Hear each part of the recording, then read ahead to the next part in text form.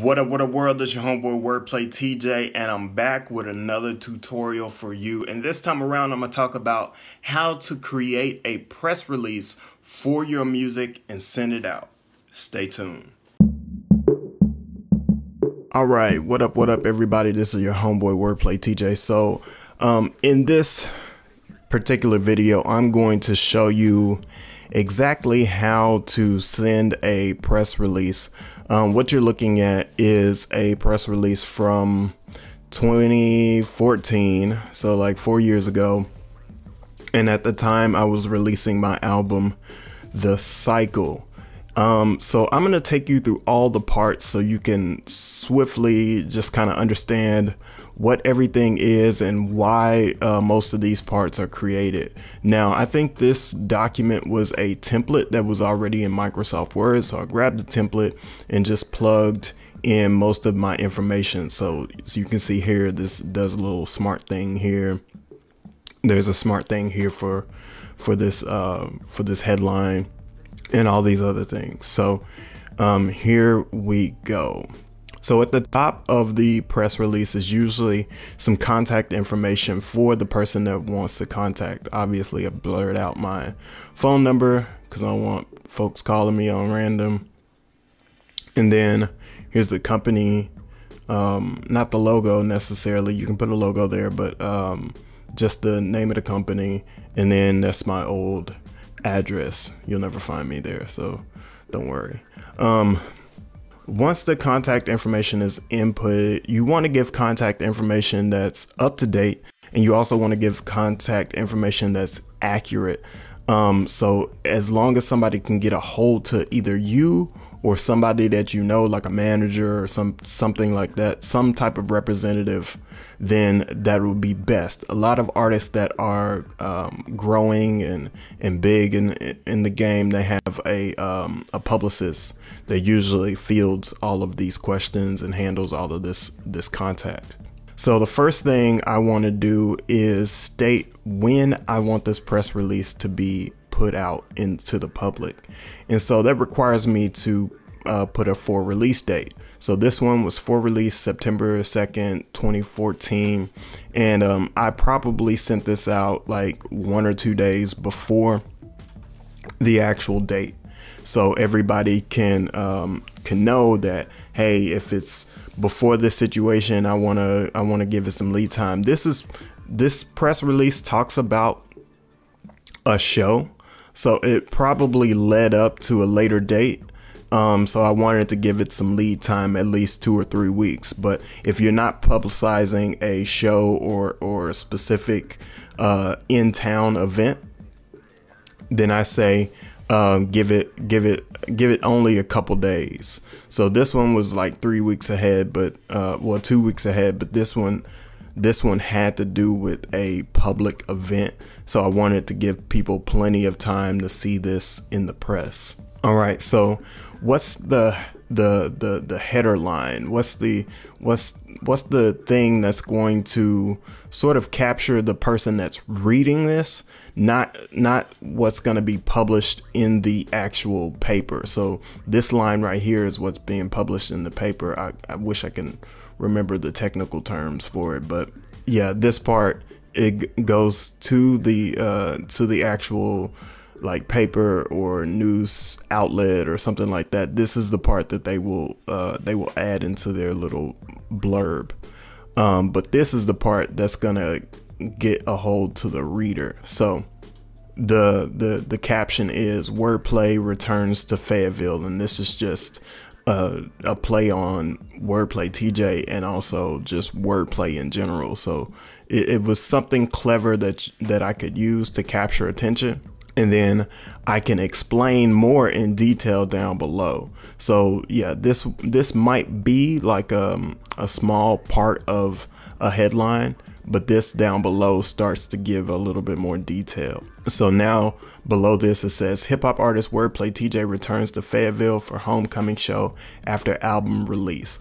Okay, so that is worthy or garnered of garnering some attention. And the reason it's worthy of garnering some attention is because it's a live event It's a public event that people would be at, so there can be a turnout to the performance. But it's also something that people need to know about in order for them to actually show up. And so press people want things that are going to be interesting to publish, not necessarily something that's going to be just like TJ's dropping an album. That's not really as important.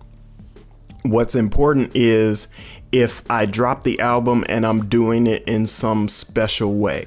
Right. So like this new album that I'm working on, Orientation Day, I would probably say WordPlay TJ changes his orientation or something like that. Well, that sounds a little different, but WordPlay TJ learns how to pivot, you know, like that has a little bit of inquiry into it.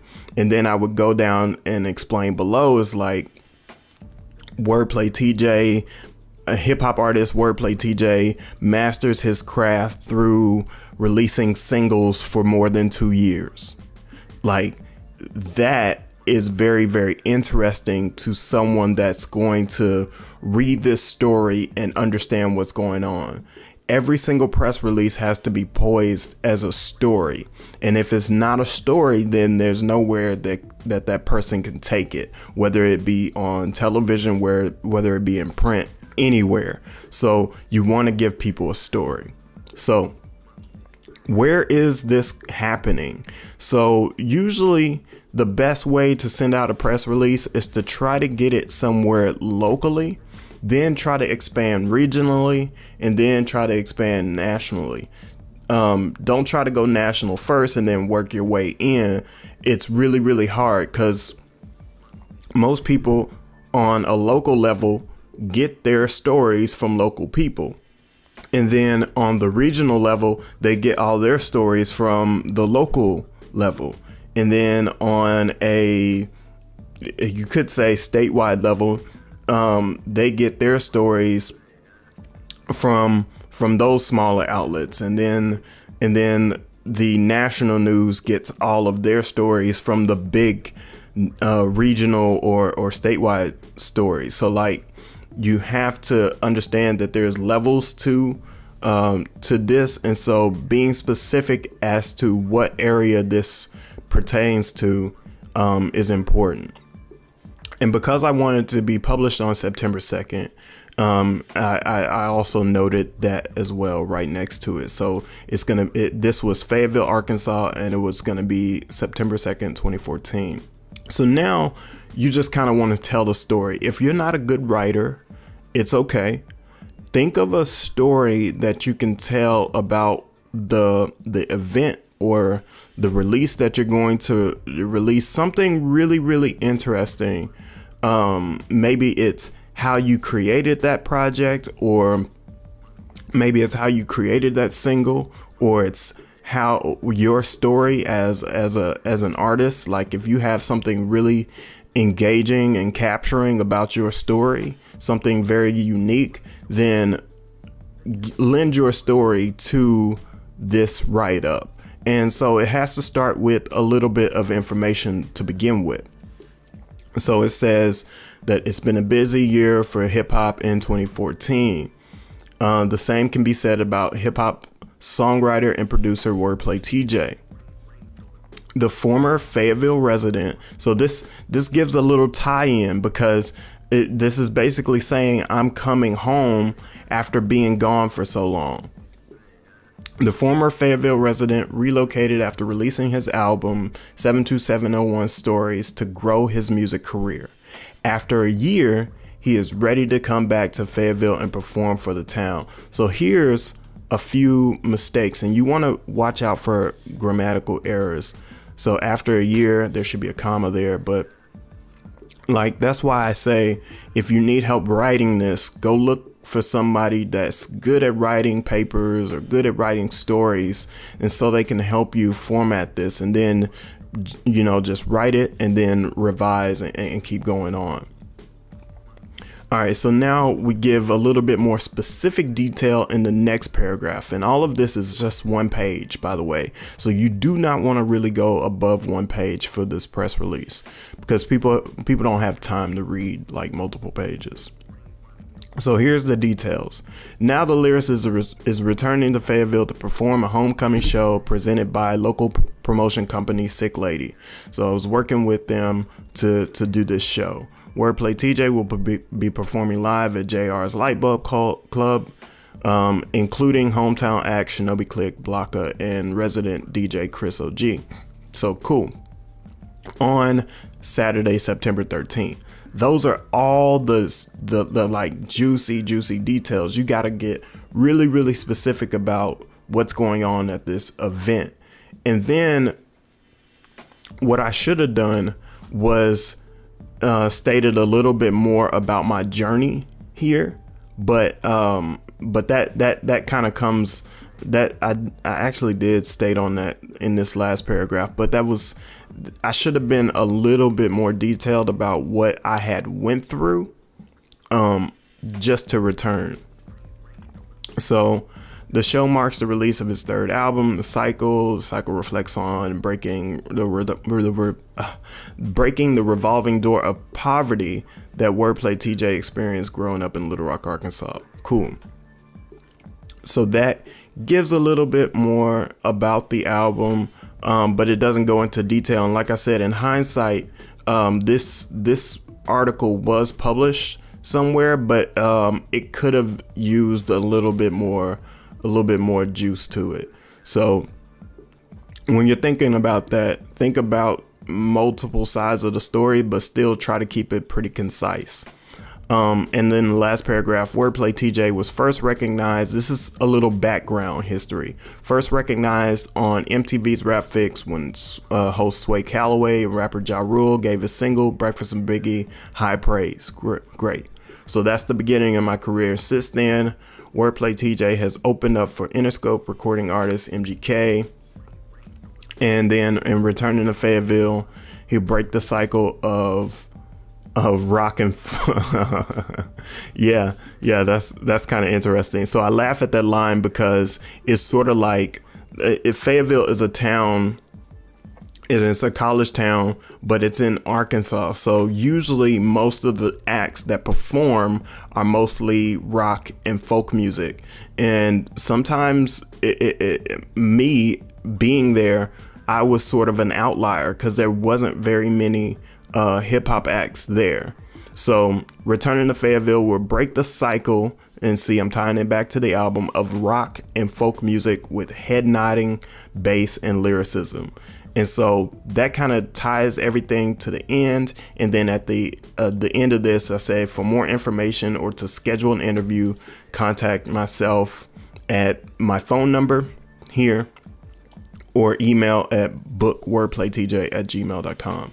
So that's it. And then the 4 releases copied down there, and that's a press release. Like if you don't know how to get press, or you don't understand why press is important for your career, then I think you should take a little moment and think to yourself, hey, well, I want to get out there and I want to be heard by audiences. And even though a lot of people are on social media right now, it's still good to go the traditional route and do these traditional things like sending a press release. It's still very important. It's still very vital and crucial to your career. So I think you should take I think you should make the most of it, for sure. I think you should take the time to create a press release, send it out to a few outlets, and if they don't publish it, try again. Try again the next month. Try again a few months later. Try different outlets. Try TV versus the newspaper. As long as a story is still fresh and relevant, you can create a story around whatever you're doing. It just needs to be on time and straight to the point and compelling. But other than that, that's it. All right, so thank you for checking out that video. I hope it helped. If you have any questions about how to send out a press release, please leave them down in the comment section. I'll answer as best as I possibly can. I want to say thank you for everybody for subscribing to this channel. If you haven't subscribed already, please do that. And until next time, it's your homeboy Wordplay TJ. Peace.